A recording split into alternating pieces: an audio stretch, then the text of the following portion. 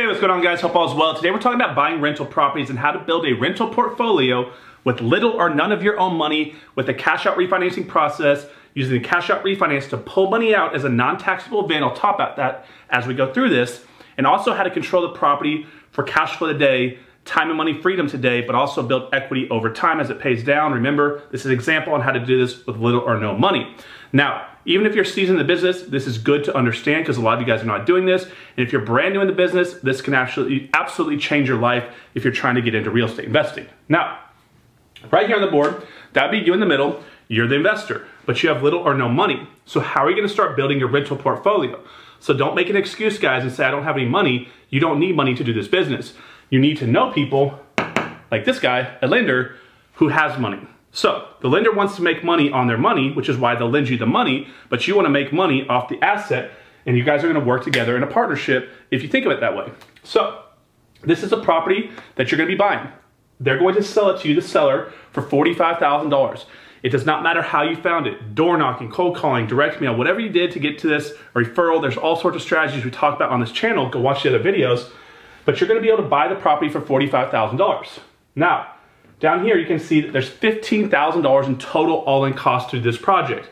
Front-end closing costs, back-end closing costs, carrying costs, loan fees, rehab costs for small rehab. It doesn't matter. We're lumping it all in, just saying for this example, it's going to be $15,000. So over here, you can see the $45,000 plus the $15,000 equal all-in cost to do this project of $60,000. But once you put a small rehab into the property with the already built-in equity when you bought it, this house ARV is $100,000. That stands for after repair value. This would be the market value of the house. When you go to the bank and it gets appraised, they're going to say it's worth $100,000. Now, to buy the property on the front side, you need to use a lender. HML stands for private money lender, or hard money lender. PML stands for private money lender, and credit line stands for, well, credit line, right? These are going to be interest-only types of lending, meaning if you borrow $60,000, it doesn't matter if you pay it off tomorrow, a month from now, a year from now, 5 years from now, infinity from now, you will always owe the $60,000 back. That principal amount never pays down. Now, what you're going to do to make sure that you can create wealth and pay down and build equity over time is when you do a cash out refinance, you're going to be financing into a different type of loan, an amortizing loan. So when you guys get your mortgage, or you guys know what a mortgage is, it's got a P&I payment, principal and interest. So you're still paying interest, but the principal is going down over time. So on a 30-year loan, it pays off over 30 years. 15-year loan pays off over 15 years. Now, most banks will do at least an 80% LTV. That stands for loan to value. So if the value of the property is appraised at $100,000, they will give you $80,000 or an $80,000 loan off the value of the property. So you're going to do a cash out refinance. So you're going to get a new loan of $80,000 paid to the bank over the next 30 years, I guess is what most people do, at 4.25% or however it works. But you're going to be able to pull $80,000 cash out. Then you're going to have a new loan on the property, but you still owe this lender $60,000. So you're going to have to take out of this $80,000, $60,000 to pay off this lender who has a lien on the property, right? Or you have to replace your credit line. So property's worth $100,000. You now have a new $80,000 loan on the property. You were able to pull out $80,000 cash, but you had to pay off $60,000 to this lender. So you now have $20,000 left over in your hand, actual cash in your hand. Now think about what this is.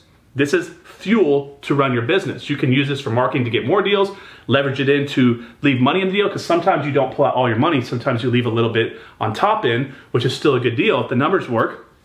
But this $20,000 is a non-taxable event as far as income tax goes. A lot of people don't know that. So you will not have to pay income tax on this $20,000. So now you can take this $20,000 as far as equity in the house and create cash in the hand, still control the property, have it leveraged at 80 cents on the dollar, meaning you have a 20% protection leverage position, still cash flowing, and it's amortizing down as a tenant buys your house for you. This is how wealth is created with your mind and being able to think outside yourself and be a little bit creative. So this is why it's important to get educated, guys, that you're, I can't even talk right now, that you're watching these videos that I'm creating for you so that you can have a catalyst so you can say, okay, I kind of get how it's done. I'm gonna go out there and start putting the pieces together, but you guys can do this. Any one of you can do this, and then you can rinse and repeat this process and just keep cycling in and out, cycling in and out. Before you know it, you have a portfolio built that the cash flow coming in monthly has set you financially free, and over time, the equity paying down and hopefully the equity building up as appreciation happens creates the wealth that you can retire off. So guys, I hope you liked today's video. If you did, hit that thumbs up button, guys. If you learned something, like and share the video, guys. Subscribe to the channel, and I'll see you on the next one.